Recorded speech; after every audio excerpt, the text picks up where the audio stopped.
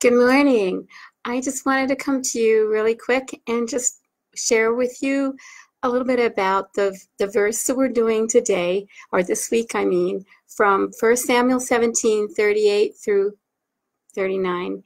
But it starts with a backstory about what happened before those two verses, and often that's what you have to look at when you just pick a verse out. And when you do that, I hope you've been reading the Bible. And when you journal about something, I hope it's not just that one verse, that you read maybe the whole chapter or a section of verses. And I'm going to try to go over with you this morning a little bit about about the backstory of this chapter, that these verses that we're doing for the Journaling Weekly verse is from. Now, before I go any further, my name is Judith Coles, and I blog over at hisunmeasuredgrace.com.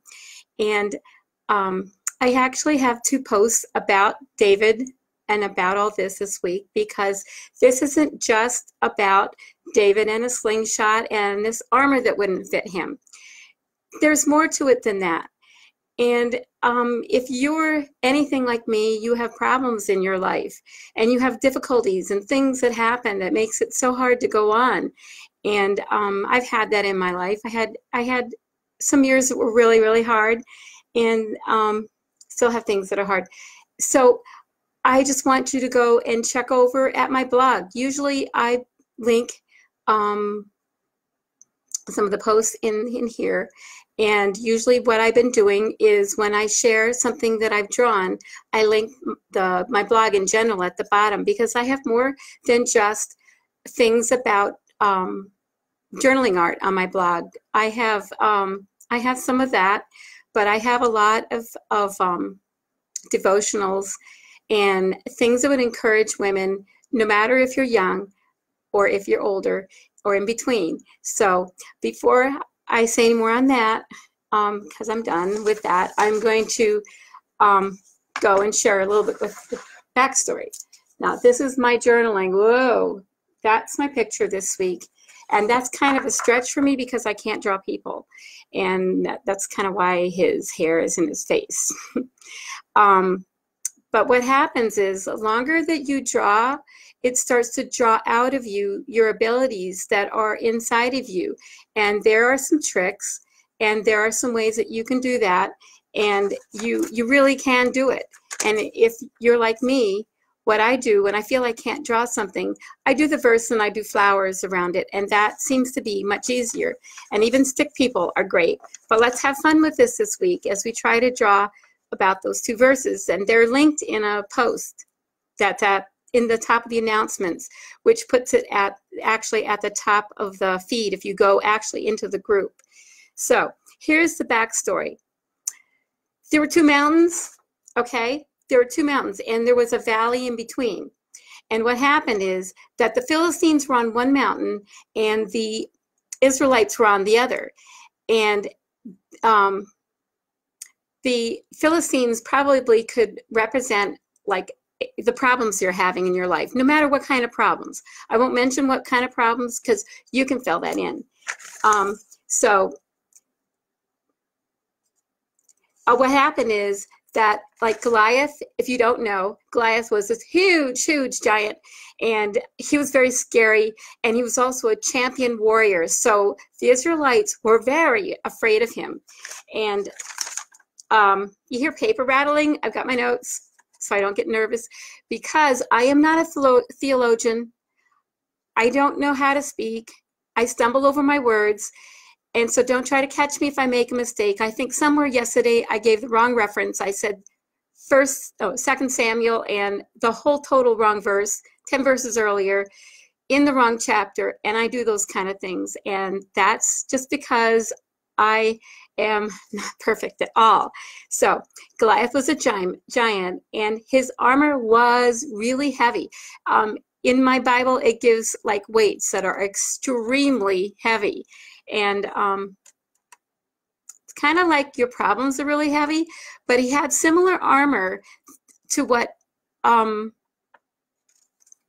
Saul had, that he gave to David to try on, because he had the helmet and he had the coat of mail over his chest. So he has a helmet on his head, the coat of mail on his chest, and he had brass coverings on his legs, and something brass between his shoulder, and he had a huge, heavy spear. Even the head of the top part of the spear, the point, was like, they gave the weight. I don't understand the weight. I'd have to go into a modern version or some like commentary to get the weights, and that's not the point. The point is that it was really, really heavy, and he had a shield, a huge shield. So what does that all mean?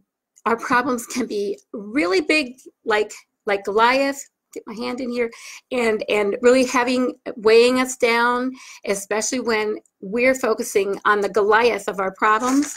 And here he was crying out and saying, "Who's going to come and fight me? I dare you!" And he was really, scaring them. And the Israelites were so afraid. The Israelite army, the men in the army, the mighty men, right? They were scared, and he was trying to scare them away. And he would have let them be like victorious. That he would have been victorious, and they would have like lost just based on that. So Saul's men were all dismayed, and they were like really, really extremely afraid. They were so afraid. Well, David was back watching the sheep, where he lived near his father. He was like out in the wilderness somewhere with a bunch of sheep. And that's what he did. And probably he would practice with a slingshot or play with his harp, and he would write. That's how we get the Psalms. And well, his dad told him to go and take this food to his brothers. He had, I think, 3 brothers. Don't cry. He had like, there were 8 of them, I think.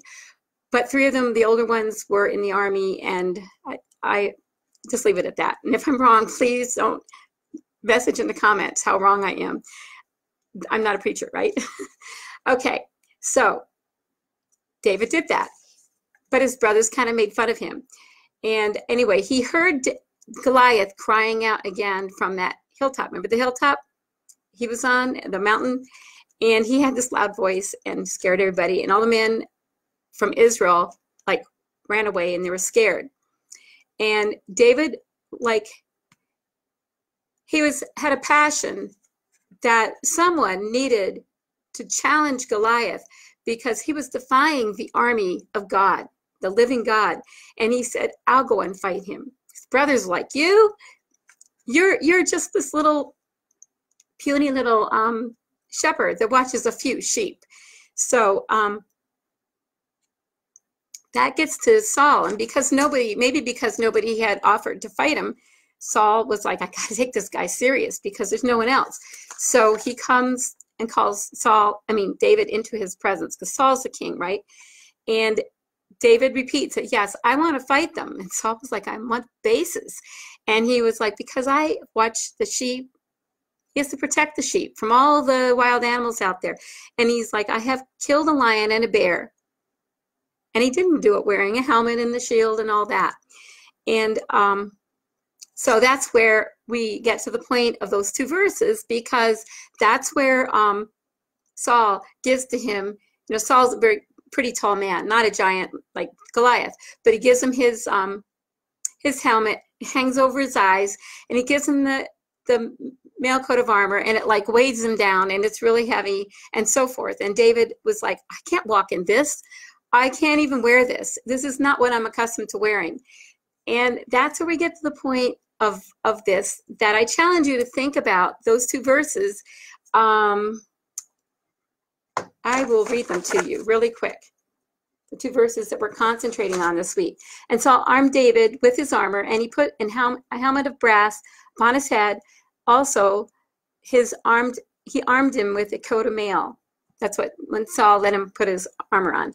"And David girded his sword, put a sword upon his armor, and he essayed to go." He went out to, he said, "I can't," and he went out to prove, and he had not proved it or tried it.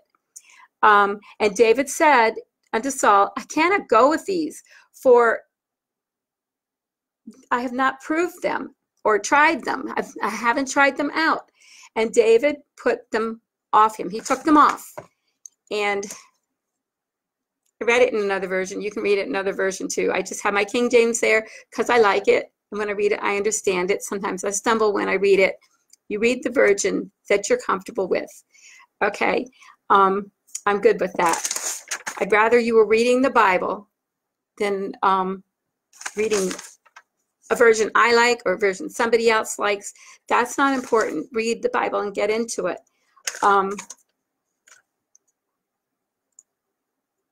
Okay, so if you go now, and I want to like go to my points. David was fighting not with the physical shield and helmet and all that of Saul or the armor that belonged to somebody else. He was fighting with the armor he was familiar with, and that was the armor of faith and the faith in God to fight his battle for him and to go before him.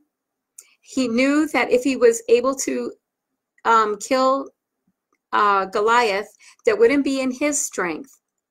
And I think sometimes we rely on our strength to fight our battles. We rely on our strength to do something. And like with me, with the things that I do, I could rely on my strength, and I often do. I often have done that, and I want to change that. And this is, I want to put on the full armor of God. And I wrote about it in another post that's up on my blog that if I haven't shared it to the group, I'll share it sometime this week. But you can go to my blog and you'll see it there. And it goes into the armor. I don't have time for all that because this will take longer than you want to listen. So I'm sorry this took this long, but I think this is important to take the time to really see what these verses mean and see what the backstory is. So I hope this challenges you this week to allow God to fight your battles because he can, and have faith that he will. Thanks a lot. This is Judith Coles. Bye.